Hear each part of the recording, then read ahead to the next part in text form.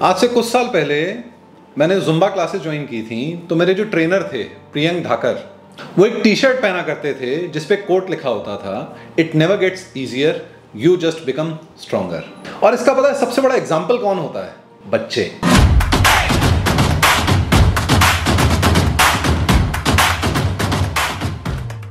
बच्चों की एक बड़ी खास बात यह होती है कि उन्हें फेलियर का मतलब ही समझ में नहीं आता। वो किसी चीज को ट्राई करते हैं, वो चलना सीखते हैं, जब न जाने कितनी बार गिरते हैं, चाहे वो पैदल चलने में बचपन में या फिर साइकिल से या फिर स्केटिंग में, लेकिन वो रुकते नहीं हैं, वो फिर से ट्राई करते रहते हैं।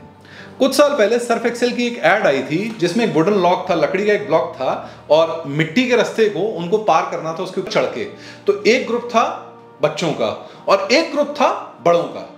बच्चों ने जब ट्राई करना चालू किया तो सबके सब गिर रहे थे ऑलमोस्ट, और बड़ों ने भी जब ट्राई किया चलना तो वो भी गिर रहे थे। लेकिन फंडामेंटल डिफरेंस कहां आ गया? बड़े चले और एक बार वो गिरे और उन्हें लगा कि उनकी चांस गई, खत्म। ये रूल किसने बनाया था? बच्चों ने। वो चले, गिरे तो फिर वो पीछे जाएं, फिर चले, गिरे, फिर पीछे जाएं, जैसे तैसे करके एवरीबॉडी क्रॉस्ड इट। जो क्रॉस नहीं कर पा रहा था तो उनको बाकी बच्चों ने मदद करके क्रॉस करवाया। टेम्परामेंट, डिसेबिलिटी फिजिकल है या मेंटल है? आप लोगों में से कई लोगों ने अरुणिमा सिन्हा का नाम सुना होगा। अरुणिमा सिन्हा जो हैं वो अपने टाइम की वॉलीबॉल की नेशनल लेवल प्लेयर थी, लेकिन एक बार वो ट्रेन में सफर कर रही थी और कुछ बदमाशों ने उन्हें चलती ट्रेन से फेंक दिया था, and because of this she actually lost her leg. सारी रात वो ट्रैक पे पड़ी रही थी। अगले दिन कुछ गांव वाले आए, उनको उठाया, लेके गए हॉस्पिटल में, और इस चक्कर में, इस एक्सीडेंट में उनको अपनी एक टांग गंवानी पड़ी थी। वो बंदी थी, वो आयरन लेडी थी जो अपने हॉस्पिटल बेड पे लेटे हुए उसने डिसाइड किया कि उसको माउंट एवरेस्ट चढ़ना है। She has to go into mountaineering. और आज की डेट में 7 major peaks of the world को क्लाइंब कर चुकी हैं। She was also awarded with the Padmashri, the 4th highest civilian award in India. मतलब क्या डिटर्मिनेशन है। ये जो डिसेबिलिटी है, ये डिसेबिलिटी फिजिकल थी या मेंटल थी? सिर्फ फिजिकल डिसेबिलिटी थी, क्योंकि शरीर से आप विकलांग हो गए हो। आप विकलांग क्या दिमाग से भी हुए हो क्या? यहां पे एक फंडामेंटल डिफरेंस आता है between 2 concepts, 2 words, pen and suffering. दुख और दर्द।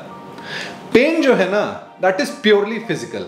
जो एक दर्द होता है, आपके शरीर में कहीं चोट लगी है, आपको कहीं पे एक अभाव हुआ है जिसका दर्द आपको महसूस हो रहा है। सफरिंग जो है, जो दुख है, this is purely mental and emotional. हम जो भी फील कर रहे हैं उस कारण से हम खुद सफर कर रहे हैं, बाहर से नहीं है।